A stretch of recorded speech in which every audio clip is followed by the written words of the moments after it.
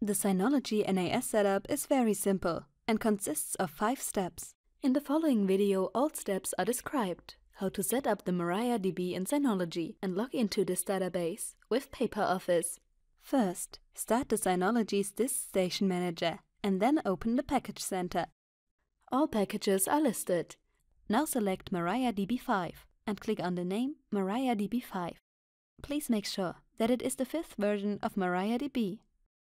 Now select Install. The loading bar shows you the progress of the installation. After the installation process has been carried out, you will be prompted in the new window to set the root password for the MariaDB. We recommend defining an identical password as that of your Synology login credentials to make it easier to remember. Then click on Next. Now the wizard prompts you to confirm the settings. Accept them by clicking Apply. MariaDB is now installed. Second, now go back to your Package Center and click on the name of the utility phpMyAdmin. Install the program. The installation process does not take long. Then click on Open. Third, in the phpMyAdmin login window, enter the username root and the password just entered. Confirm the entry with Go. Fourth, select the User Accounts tab and then click Add User Account to create the database user.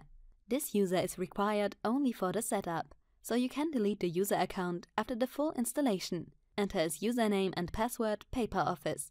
In the Global Privileges area, select Check All and confirm the entry by clicking on Go. The message above tells you that the user has been added. This completes the Synology setup. Fifth, start now your PaperOffice and click Continue to connect to a database. Then select Start Database Manager. In the next step, select the storage medium Synology NAS and click on the corresponding image. Now select Create New PaperOffice Database and enter the IP address of your Synology NAS in the corresponding area in the following step. Then click on Check Information, Save and Continue. The new PaperOffice database will be created.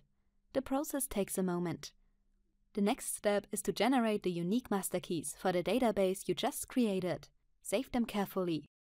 After both keys have been saved, click on Everything Ready. Now we can proceed. A new database has been created and you are connected to it. Click Continue to sign up.